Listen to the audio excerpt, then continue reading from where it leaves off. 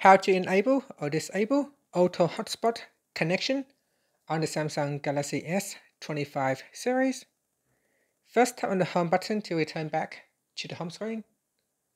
Now from the home screen, swipe down at the top to open up quick settings.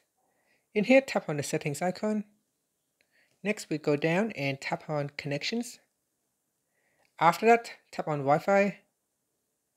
Then, tap on the more button at the top to open up the menu. In here, tap on intelligent Wi-Fi. Then scroll down to the bottom and tap on Auto Hotspot Connections. In here, you can choose never, ask before connecting, or you can choose always.